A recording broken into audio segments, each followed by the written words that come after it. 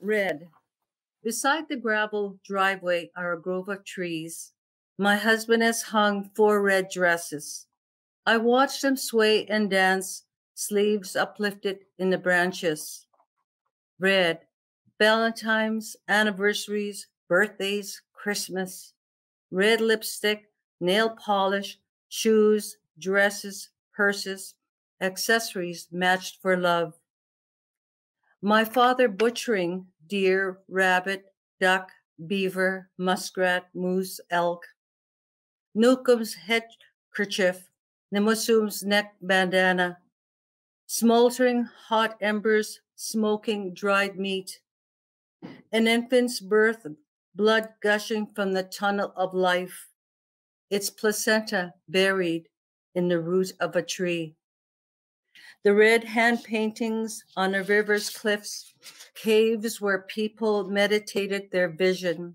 4 fires tended by Duskapeusak, 4 days mourning the truth. At reconciliation gatherings, they returned to the hearth. Prayer cloth offerings to the south, where thunder and lightning rip the heavens. Firebolts racing through the tree, its arms bursting with flames. Red dresses hanging in the Canadian Human Rights Museum, the people's blood coursing through our veins.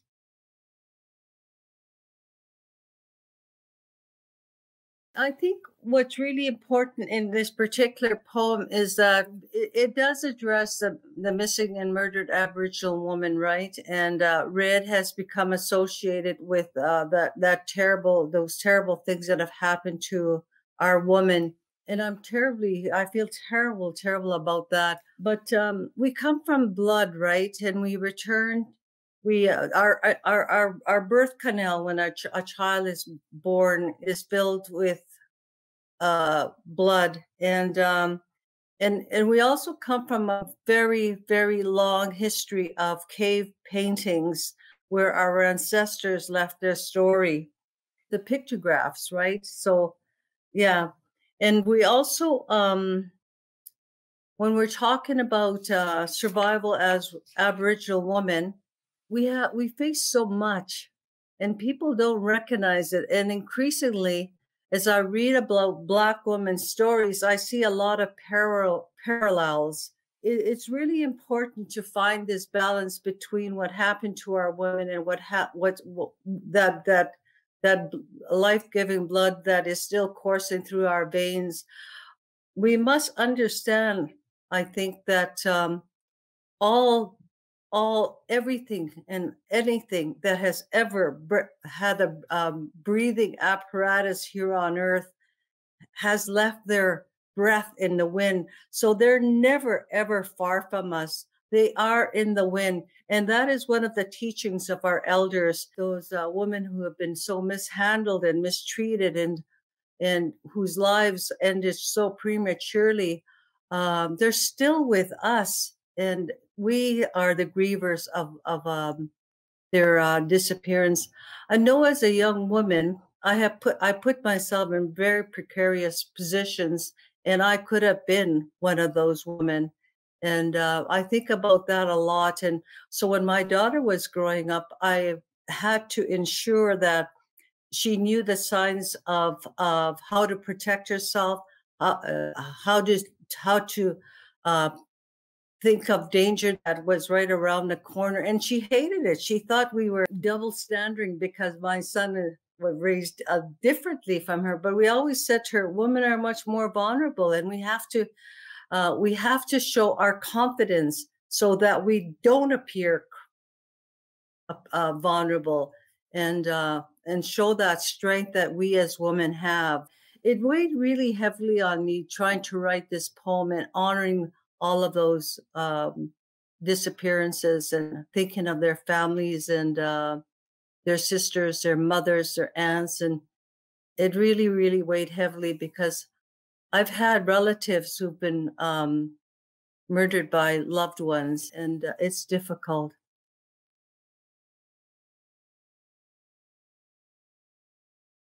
Oh my goodness, what does it mean to be an Indigenous poet? Well, I don't spend any time thinking about that. I know that it's a gift, and I received that gift very early in life, and I also received it through dreams, and it was affirmed by my elders when I went into ceremony for my spiritual name and to honor the process of writing. So I that's my job is, and that's my destiny, I think, so to speak, is that I am a poet and I don't try to be anything else. I'm not trying to write a novel. I'm not a novelist. I'm not a playwright.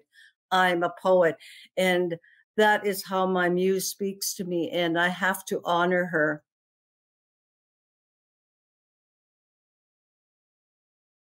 Everything. All these questions that have been put forth by various people, the requests that I have received, I've created a lot of new poetry. Um, but everything is, life is poetry. That's all there is to it. How we walk is poetic. How we talk is poetic. The breath of life is poetic. So um, it all is.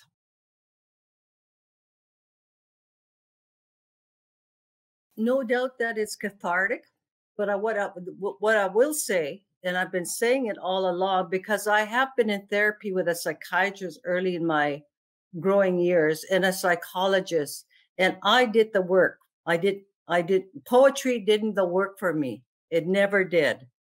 And I can tell you right now, I've known a lot of other writers who are still alcoholics and who are have depression or whatever, and their writing hasn't cured them.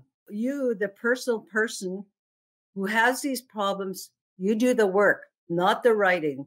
What the writing will do is perhaps show you patterns of behavior.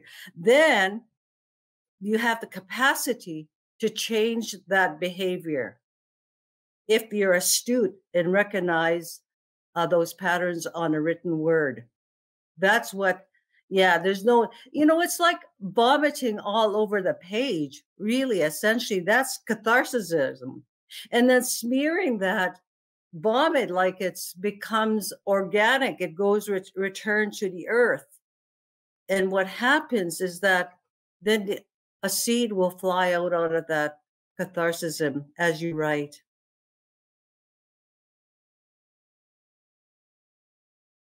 One of the things that I did, because residential school messed me up in terms of my self respect, my sexuality, my personhood, and I didn't learn any of that stuff in a healthy way back when I was growing up.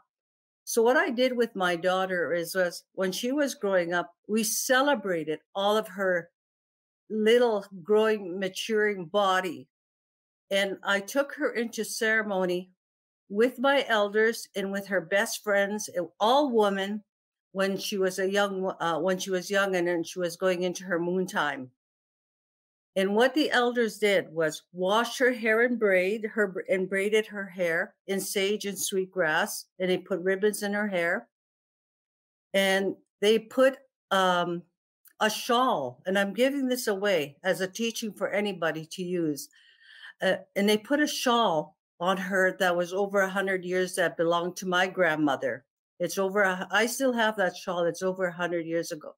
And she had to give up all of her toys that she grew up with to everybody. She gave those up. And all the women that were sitting in a circle gave her spiritual teachings about womanhood or whatever, how she can encounter and answer herself as a young woman. And I wish to this day she had written it. And I wasn't on top of it enough to encourage her to write it because we can't remember everything. And then we had a berry ceremony. We put all the berries we could think of on a big platter. She shared that with us and she ate that.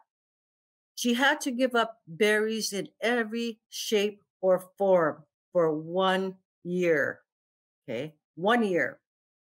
And then at the end of that year, we brought her back into ceremony when it was full moon time and gave her a platter of berries.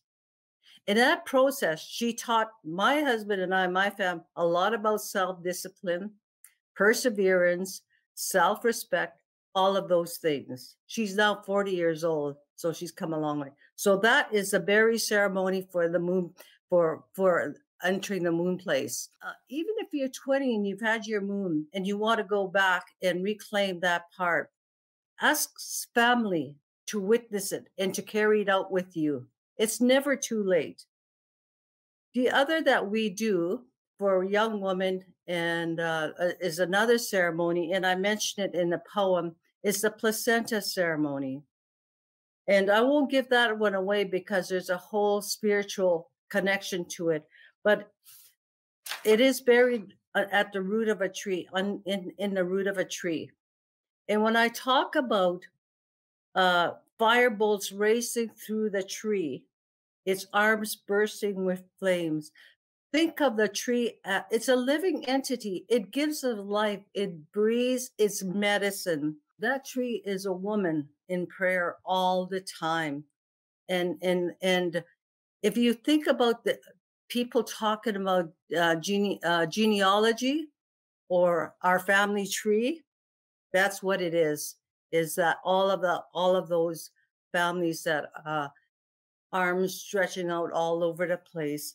And so those are my wishes that I wish that I had when I was growing up, and I never had that. And now the other thing I am exploring is menopause. How do we talk about menopause? Now I'm way over menopausal time. So I mean, I'm in my late 60s, but I want to approach my elders, and I've been talking about it for a long time. Is there a ceremony to honor menopause? I know my own symptoms and I can share those, but those are something we need to talk openly to our young women as well.